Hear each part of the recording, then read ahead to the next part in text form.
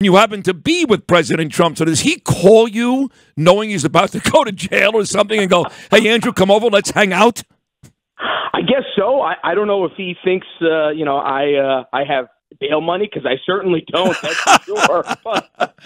But it actually is ridiculous when you think about the fact that, I know you've talked about this, the fact that Donald Trump, that Rudy Giuliani have to go in and get mug shots when literally everybody in the Western world, not even the Western world, in the entire world, know what these guys look like. And also think of the fact, $200,000 in bail money, and that's going to keep a billionaire from being a flight risk? It's nuts. The whole thing is absolutely nuts, Sid.